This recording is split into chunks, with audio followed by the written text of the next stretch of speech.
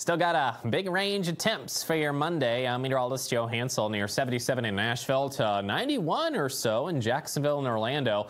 Avoid big groups, especially at the beach. Want you to be safe and be well today, as temperatures will be well above averages today.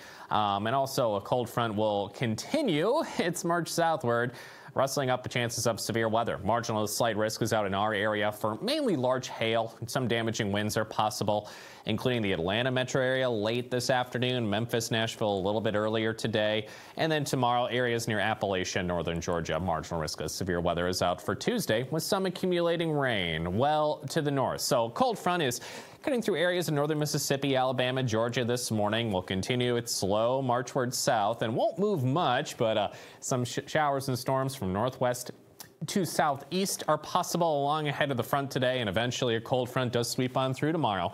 Lows in the 60s overnight, watching for those Tuesday storms.